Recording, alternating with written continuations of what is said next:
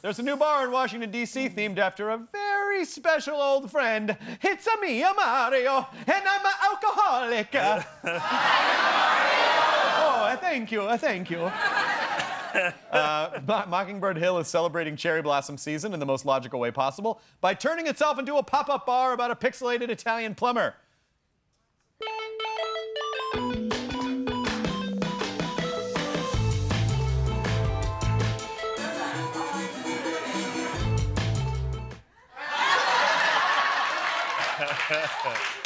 The bartender's like, I finally have a reason for this dumb hipster mustache.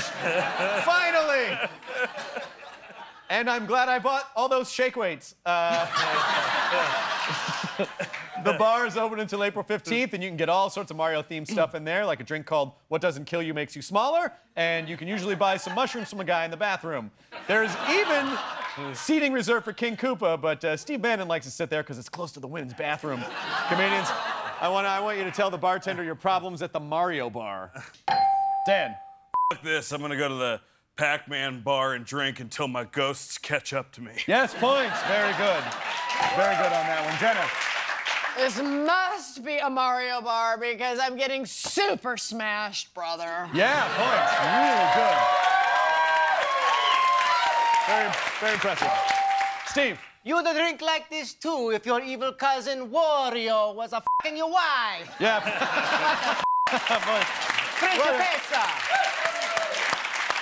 While Luigi, he taped the whole thing. You gotta go die for The the whole game. thing. While the gorilla jerk off on the ladder. Why did you do this to me, eh?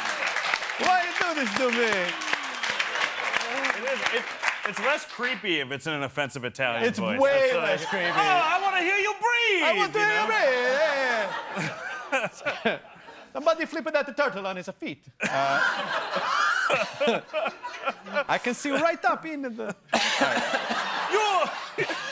You picked the wrong rest stop to go into. You don't see your friends and family forever now.